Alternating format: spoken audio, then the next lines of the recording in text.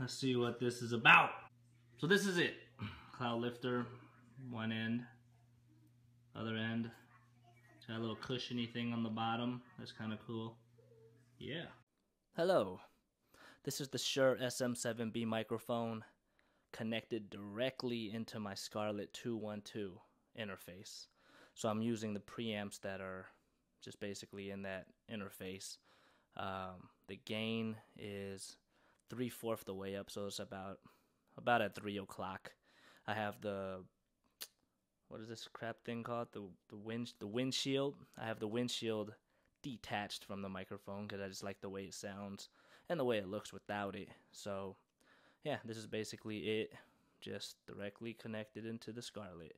I'm about to put the Cloudlifter on it and let's see what difference it makes.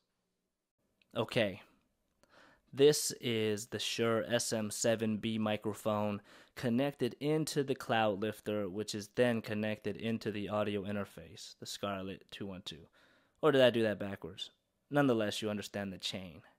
Yeah, so, little background. I got the Shure SM7B microphone a little while ago, and I just didn't really want to use it because I just didn't like the way it sounded. And, I read online people saying, yeah, it requires a lot of clean gain.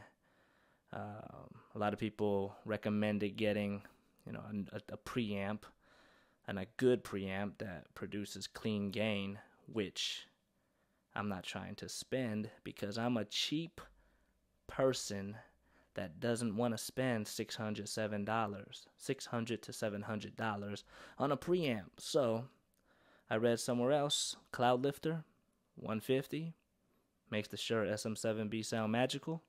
Okay, let's try that out. So, and I guess, yeah, here we are now. So, what do you guys think? Good? Bad? Worth it? Not worth it? What are your thoughts?